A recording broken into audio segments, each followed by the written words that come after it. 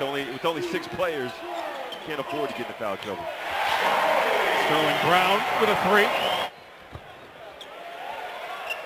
Ojeleye knocks one down from the wing. He started off 0 for 4 and now has back-to-back. From the wing, Milton. Caught a glimpse there of Michael Perry, interim head coach for East Carolina, as Milton connects again from the wing. Jake Milton has 2 threes to start the game. And Jeremy Shepard, another freshman on the run-out, just waiting for support to arrive before the late pass. Michael and Ziggy with the finish. They need to make something happen and stop the beating. Oh, Ben Moore off the alley-oop feed. Shake Milton to Ben Moore, not less, a lot more. Ben Moore with the dunk. But just every single game out of the lineup, there are a few pieces that can really pick up the slack. Oh, what a pass! What a finish! Jeray Foster to Semi Ojeleye.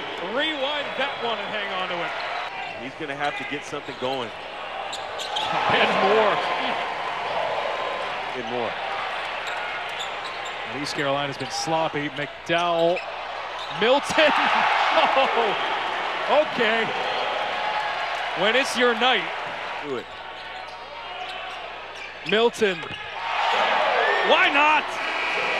And a season high 49 first half points for SMU.